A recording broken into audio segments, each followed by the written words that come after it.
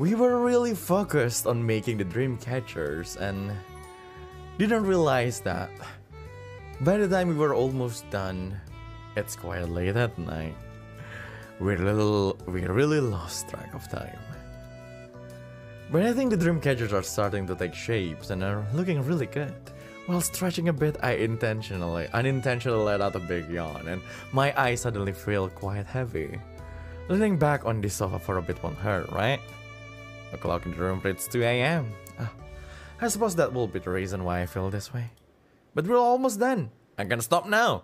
But I don't think Reza will mind if I rest my ass for a little bit. Just for a little bit. They've fallen asleep. I suppose it is late, and they did help me a lot today. They must be tired. So tired that they can't sleep on the sofa like that. I know that can't be comfortable. Lies, I like sleeping on the sofa. Maybe I should give them my pillows a date. 4. Guilty, I said. Guilty. There we go. Now they can rest more comfortably. Wait, one more thing. There. That should help a little. My jacket should keep them a little warm while they sleep. Guilty!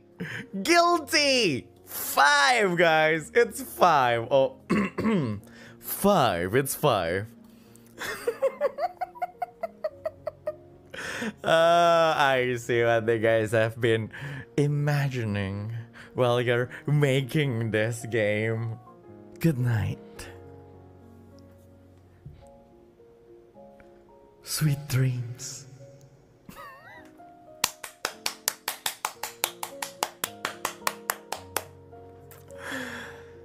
Yeah, it's 6 now. There's still one more thing I want to do now that they're asleep. Honestly, I didn't think I would have the opportunity. I thought we would stay awake all night. But I guess I got a little lucky this time. Thankfully, earlier at the store, they bought extra hoops and threads for the dream catchers. Because I'm going to make one. Called it! Called it! Called it, everyone! Oh, Lord. As much as you guys know me, I know you guys, man. Called it! Reza Avanluna!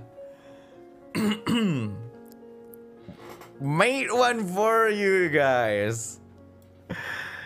+1 on the Halu counter, everyone! Reza did a great job making them look so beautiful.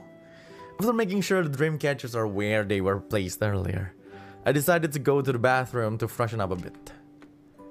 After finishing from the bathroom, I quietly returned to Reza's room, only to find him already awake from his sleep.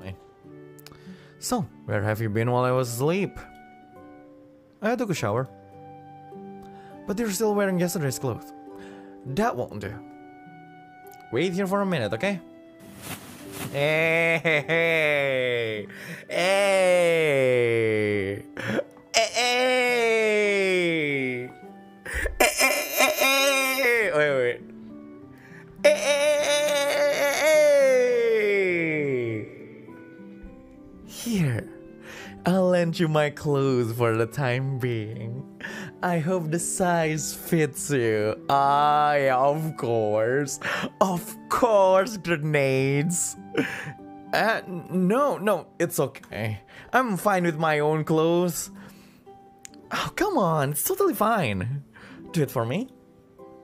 Please. He looks at me with those pleading puppy eyes. That's 3 points for you guys.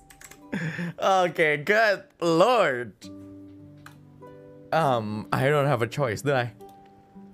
Fine, I'll wear it. I accept the offer for his clothes, avoiding eye contact as I take the clean clothes from his hands.